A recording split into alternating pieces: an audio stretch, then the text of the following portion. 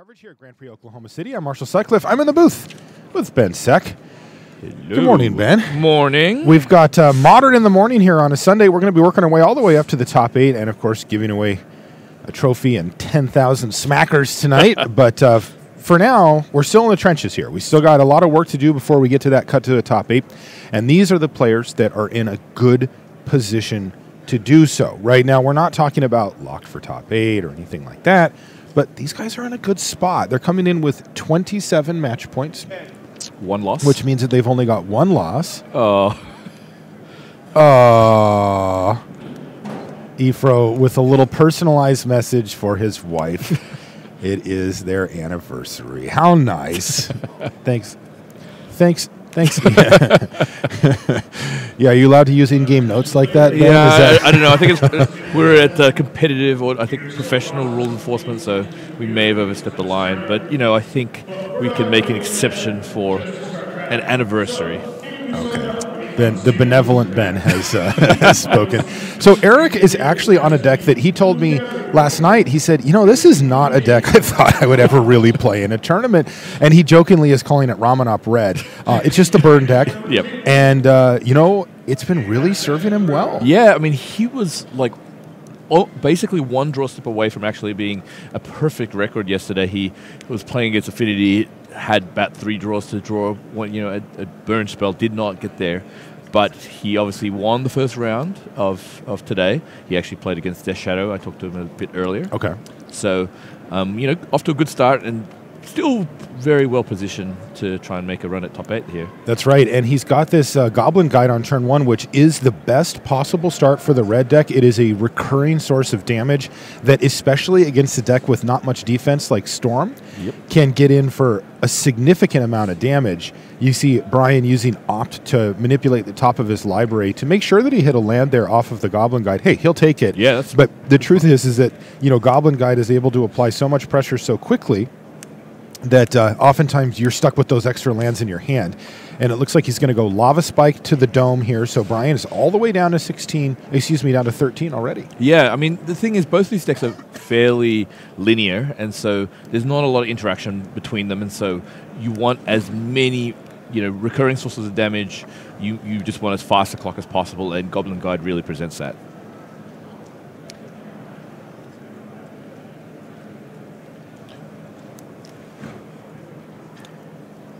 Storm a deck that generally has trouble going off before turn 4.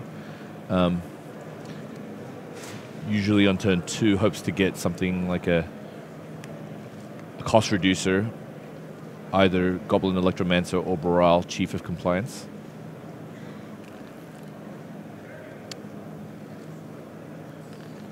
When you get a first turn Goblin Guide, often you're able to, you know, almost put a fourth turn 4 clock yourself with burn.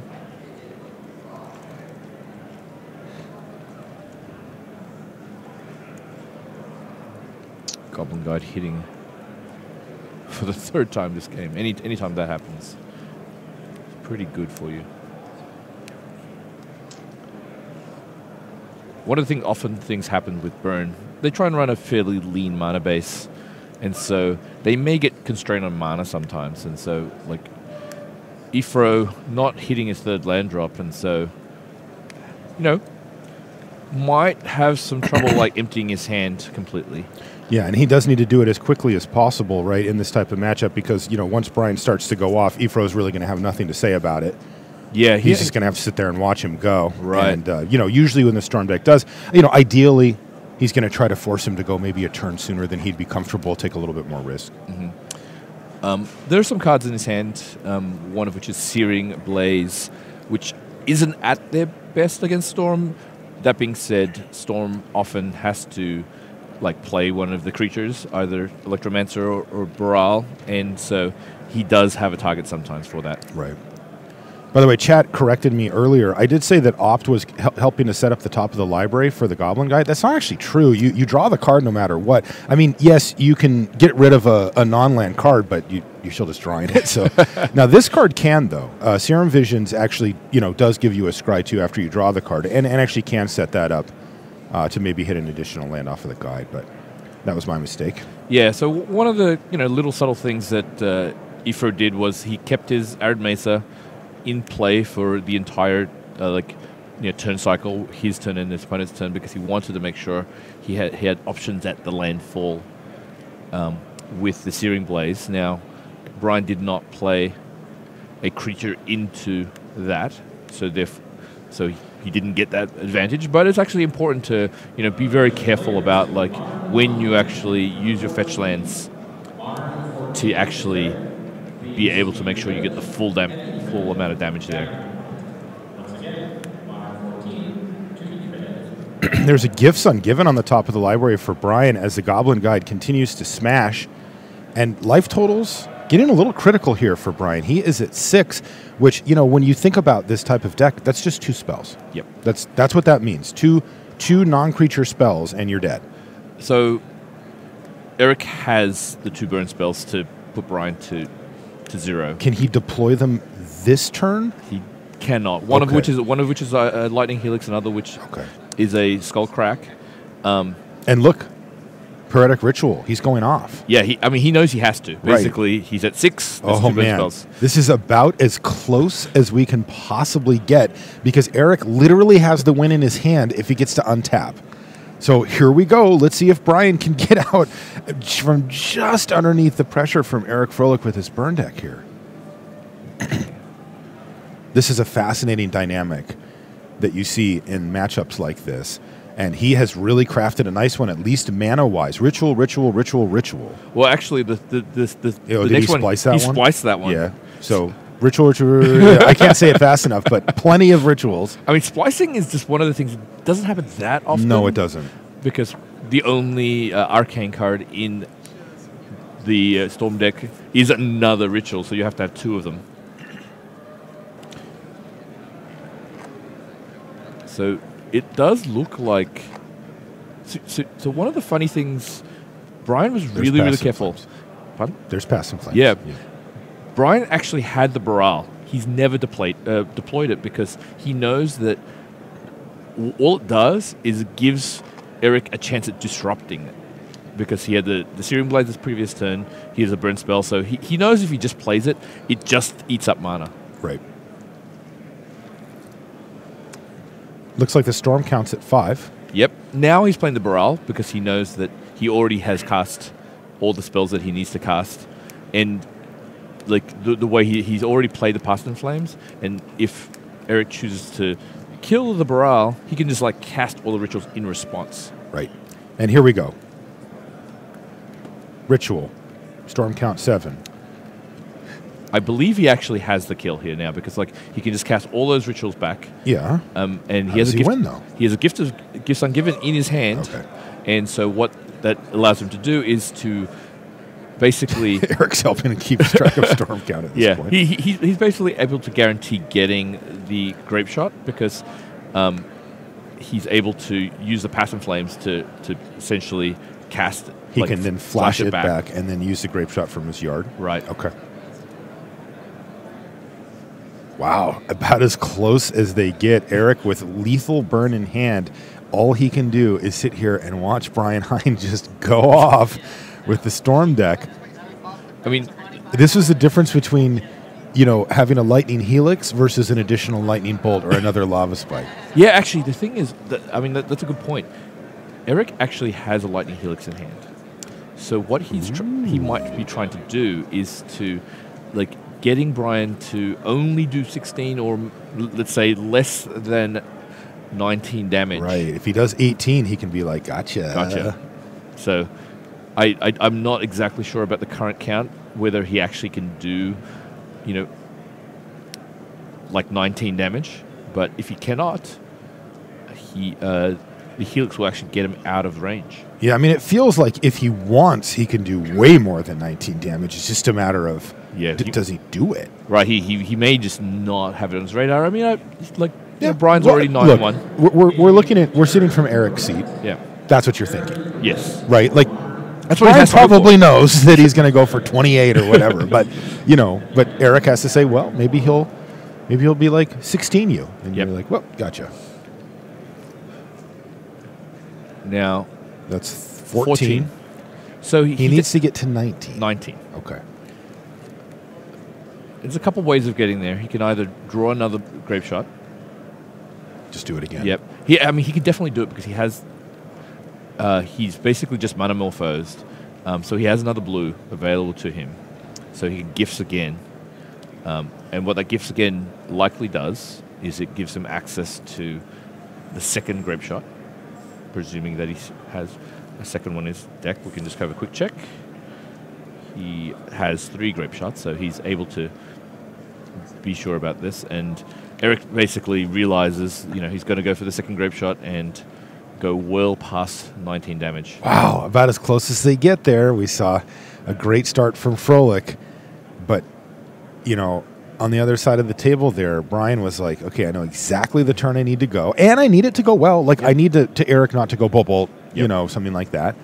And he did and was able to go off. He crafted a beautiful hand there. Yeah, no, absolutely. Like rituals galore. I can't stress enough to say that he didn't put the barrel out early because he knew that he needed it to go off as much as he did on the final turn. So I think a lot of people who are less experienced with that deck might have actually just run out the barrel and, especially thinking, I'm going to block this goblin. That's right. Yeah, it would have been the smart thing to do. So he actually kept it in hand, basically waited till it was the right turn and went off. I mean, how close this game was if Ifro had a third land, I think he would have had enough mana over the turns to actually throw all the spells out of his hand. But he stole on one extra land, and couldn't get enough cards out of his hand. All right, let's take a look at David Tomczek. He's playing Jund, good old-fashioned Jund, sitting at 9-1, but oh boy, has he drawn a ringer this round. That is Seth Manfield, number 1 in the world right now in the top 25 pro rankings. And he's on Tron, Black-Green Tron. Yeah, I mean, look, just because he won a standard Pro Tour doesn't mean that Seth Mansfield doesn't have game in Modern. Tron, really the choice of many, top pros. We obviously saw earlier Steve Rubin playing it. Seth's played it. Corey Barmeister is also playing a version of Tron. They think it's just well positioned. Tron is very, very good against some of the more mid-range decks, and we've seen quite a lot of them, like the Absans and Juds out there. I mean, they almost just completely pack to Tron decks because they can't really disrupt the mana base, and the big spells are just too big. And to be honest, Tron is actually one of the best decks against some of the Death Shadow decks too.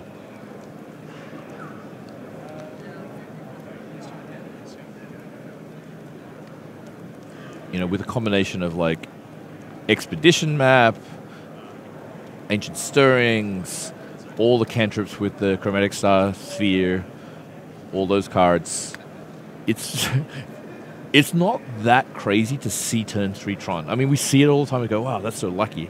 But they have so much consistency available to them. And they have Sylvan Scrying and other cards like that. So that is true.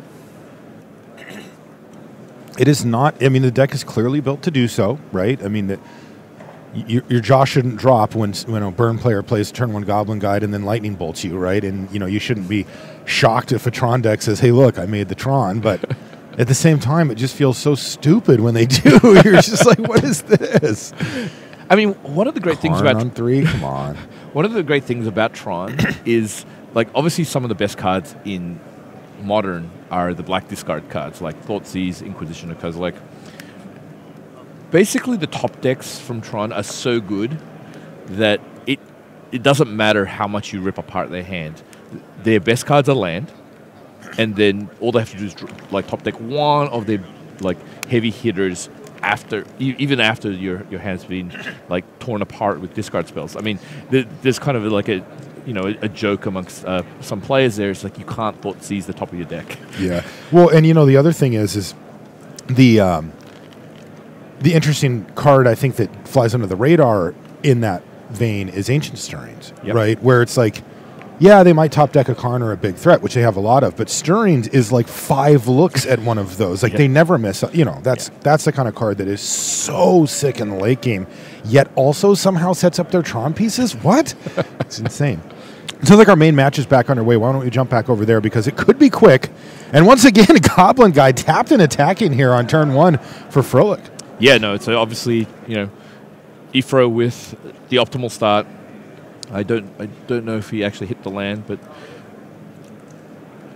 it looks like he did not hit the land on that first turn. After sideboarding, there's not a ton that gets better. I mean, Eric has access to Rest in Peace. I think he'll probably go there. You think it's so good that he would, even a card that doesn't enable his game plan, I mean, it does shut off a lot of the stuff from Storm, right? Yeah, I mean, Past in Flames is obviously the biggest thing that gets hurt there, but like a lot of their great turns involve Past in Flames. To hedge against that, actually, Storm usually moves towards like another strategy of like using Empty the Warrens. So you don't actually need to go as high a Storm count. You don't need, a complete explosive turn to be able to actually still kill your opponent.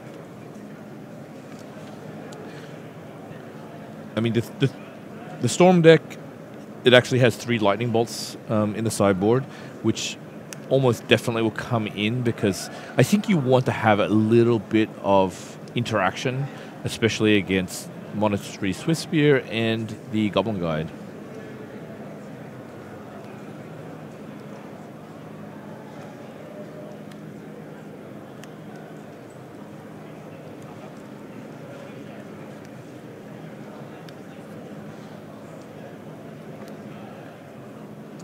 Okay. Right, already down to 16. Yeah, the Goblin Guide, of course, doing its job. It's going to knock him down to 14 here. But Fro with not really much else going there. You want to see him using up all that mana. I mean, he attempted to try and cast something on 2 mana, was remanded by Brian. So buying him, basically a full turn of burn. And, that's all you need sometimes. Okay, so Brian actually may be trying to go off here because this is interesting because, I mean, Brian's still at 14. He actually has a reasonable, amount of time, yet he's actually... Are we doing it? I mean, it's Anamorphose. It's possible that he was... Yeah, he's got an Empty the Warren, so he might be going for like a minor version. I see. Because he knows... Those can be pretty good when you're at 14. Like, it means he's not taking any damage on the ground. And looking at Eric's hand, it's going to be hard to piece together 14 damage. And, even the minor version, as you put it, of this can sometimes just be like 10 goblins, right? That's like a pedestrian. No, for sure. So he can definitely... He's cast three spells. He's going to be able to empty for 8 goblins total. It's interesting. He pulled the trigger on this very aggressively, as in he knew his plan with the Empty of the Warrens, and he decided, even though he's not in specific danger of dying, he was happy to do like a minor Storm turn of 4 spells, getting 8 goblins. 2-turn clock. 2-turn clock. I mean, and like I wonder if he just realized that with the burn deck, sometimes just getting on the board is actually useful because, one, it's going to turn off these Goblin Guides, so you can actually whatever octa-block. This is interesting though. You see that Eric has a couple copies, I think, of Searing Blaze in hand. Yes. Oh, he's got targets for those now. Now, there are targets in the deck, right? We saw Baral. There's also the Goblin Electromancer, too. But those are certainly turned on at this point, assuming that he's hitting land drops. And if he's not, then he's got 6 spells in his hand, and I think Eric's probably a favorite from there. Yeah, I think Eric's actually a favorite now because, I mean, he actually had enough, like, upstairs burn. Yeah, he did actually. I was saying it's going to be hard to piece together 14 damage, but if you have all spells, it's actually quite easy. Yeah. It's 5 spells, right? So Goblin Guide is basically put on defensive duty. Doesn't often get that point, but it's goblin on goblin crime here. You never want to see this, but I mean the goblin Guide does successfully prevent a 2-turn clock. Yes, it's actually very relevant here to just block. But I think Eric's in great shape. I think he's going to win. Yeah, no, I think I agree too. I mean, Brian is probably able to. He's going to attack for 8, but only take 7. Actually, he's going to take 6 because he is going to get a 1-point Searing Blaze onto one of the goblins. So bringing him to 10. Eric reminds Brian, I did kill that goblin. And he's actually able to. He's got a lightning bolt and a grape shot, so he's actually able to go upstairs. Oh, he's decided not to, but well, this could be the death knell, couldn't it? Yeah, no, I'm actually thinking that. Well, yeah. So he now is priced into using the lightning bolt on the guide. He has no blockers. Yeah, he does have a land drop to hit. Okay, right. So he could grape shot away the guide and maybe throw a little bit upstairs. No. Yeah, no, he's deciding to just lightning bolt the guide, I think. I guess he's just trying to set up for next turn, but likely there won't be one. Yeah, I mean, so he's going to attack with the goblin here. Brian almost definitely going to lightning bolt. Brian is playing these turns much differently from like other Storm players I've seen, and it seems to be working well for him because he's very reticent to put a creature into play. One of the cost reducers. Like, he's had that Goblin Electromancer since turn 2 or 3, still has decided not to, and he could have played it last turn and grape shot for a little bit. Okay.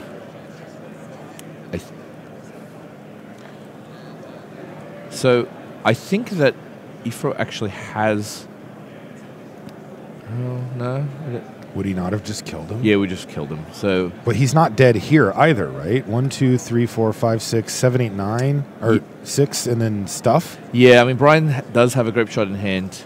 He does have a bunch of spells, so he may be trying to bait Brian into going off a little bit. What if Fro has a lightning helix? That could change the math. It would definitely change the math. Because he is going for another mini storm with the attempt being a grape shot to kill you. And he has... And there it is, lightning helix from Eric Froehlich. Puts it on the stack, and the way that he put it down makes me think that it was enough. Now, I do see another grape shot in hand for Brian. Does he have mana floating? He does. Another grape shot. And Brian wins the match 2-0 over Eric Froehlich, handing him his second loss and putting Eric, he's on life support now, right? Yeah. He does not have another loss to give.